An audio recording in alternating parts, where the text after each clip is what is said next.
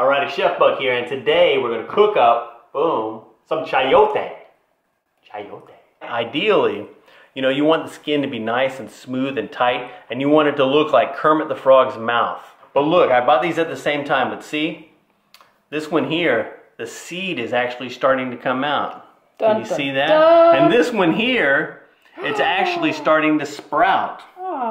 You know, so you can see these are getting kind of old.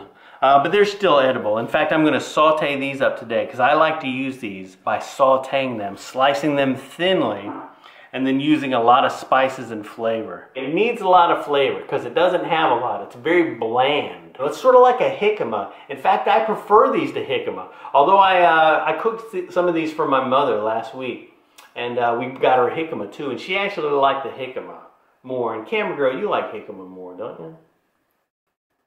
I didn't mean to put you on the spot. Yeah. This is a texture ingredient. Use this for the texture. It doesn't have a lot of flavor, but you can eat this raw. You can cook it. You can eat the skin. There's a seed inside. The entire thing is edible. Show us. If you cut it right down the middle, you're going to see, boom, that there is a seed. And it's very thin. It's like a disc. You know, you can just kind of pop it out, boom, and this is the other half over here since I cut it in the middle. But if you put it together, you can see how thin that seed is, and that's what's sprouting out right here. And it's going to become, you know, even bigger and start to flower and blah, blah, blah, and eventually it will grow legs and it will eat you. You know, like Day of the Triffids or something like that. But this seed is edible. You can eat this whole thing. The skin is edible. Can you hear that crunch? Oh yeah. What does it taste like? It doesn't really taste like anything. But I actually don't mind eating these raw. You know, even though it doesn't have a lot of flavor.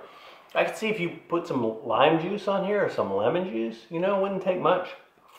Now you can peel it. You can take the skin off, get you a peeler, but why waste the skin? Because it's edible. So there's no need to get rid of the skin. You just wash it really well. And the thing is, if you peel it, you see this liquid that's coming up? It's like a sap. It's very wet looking. It does feel like a sap. It's not sticky like a sap, but it sort of leaves this residue on your hands if you touch it. So I don't like to peel it. For one thing, I'm lazy. For another thing, you can eat the skin, so why not eat it? And the third thing is it gets all over your hands, so it's a mess. If you slice it thin, it's still going to be super crunchy. It's a great ingredient if you want something crunchy. You know, you can pickle it up, makes a fantastic salad topping. But there we got some nice thin slices, and I'm just going to cram them in a jar. Boom, boom, boom. And this is my favorite way to use chayote because it's easy. And then you'll have this nice ingredient on hand. And I just got a little bit of pickling solution here. I just poured this off from some jalapenos. You know, I got some pickled jalapenos in the fridge, and I just went ahead and liberated some of this pickling solution from there.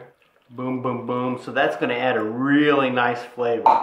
And then you can just top it off with whatever kind of vinegar you like. I just got a little rice vinegar here. So this is going to go in the fridge, and this is fantastic on a salad, because even though it's sitting in here, it's going to be crispy. Even weeks from now, even months from now, I see something out the window. We're in a new house, we're in a new kitchen, so we got new things to look at. Cougars? Yeah, okay, he saw a deer and he called it a cougar. Move along, pretty sure it was Chef a cougar. Buck. But anyway, boom, chayote pickled. Now let's go on to the next thing. And it's not very expensive. It stores very well. You know, you can just keep it sitting out on the counter for a couple of weeks. And it looks like a bunch of chopped apple, don't it? But it's not sweet at all. Alrighty, so boom, we got our sliced chayote. And I've heated up a little bit of oil, not a whole lot of oil, here in a skillet on medium heat. And we're gonna make this chayote kind of an Indian style dish. You know, because we want to use a lot of strong flavors. Woo! Great way to saute up some chayote. I'm going to put a little bit of cumin seeds in there. And again, this is just a way to cook up chayote. You can cook it up any which way you like. Saute it up with whatever flavors you care to. Add in a little bit of onion. You don't want your cumin seeds to go very long by themselves. We'll just saute these onions up for just a few moments. And I'm going to go ahead and add some garlic. We'll stir it around. I'm going to add some flavors here. I got a pre-mixed curry. Throwing a little bit of chili powder in there for some heat. And then a little bit of extra garlic powder. Chayote needs a lot of flavor. Chayote brings the texture. Everything else you got to bring. So I'm going to go ahead and throw my chayote in here. I don't know, they're always labeled chayote in the supermarket. I don't know another name for it. Is there another name? I know they call them mirliton down in Louisiana. Because I lived in Louisiana for a long time, but I never went to no mirliton festival. I don't even like saying mirliton. I'd rather say chayote. I'm going to throw a little bit of salt in here. Salt to taste.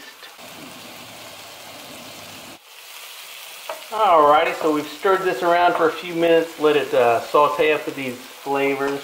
I'm going to go ahead and add a little bit of water in here.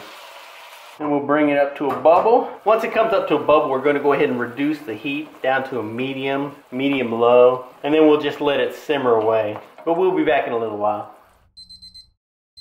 Alrighty, so I've had it bubbling away for about 15 minutes, you know, cooked off a lot of the water that I put in there. And you could cook it as long as you want to. I'm going to go ahead and end it right here. And it's still going to have a lot of texture. You really have to cook it a long time to get rid of that crunchiness. It makes a great side dish. Boom, you can pickle it. You know, super duper simple preparation for chayote. Excellent salad topping. For some more chayote information, you know, head on over to myfoodchannel.com. You know, I'll have a link down below and you can print all our recipes over there. Appreciate you watching this video and all of our videos and liking and subscribing and doing all that jazz. And we'll see you in the future. Bye-bye.